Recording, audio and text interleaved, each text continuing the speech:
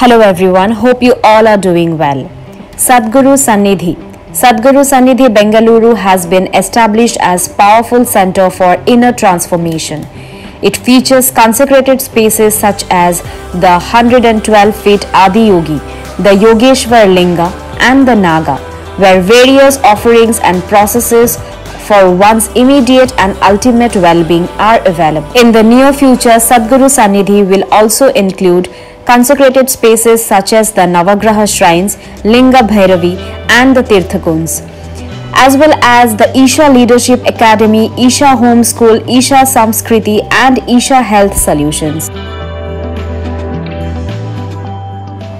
A range of yoga and meditation programs will be offered to all regardless of caste, creed, gender and religious affiliations.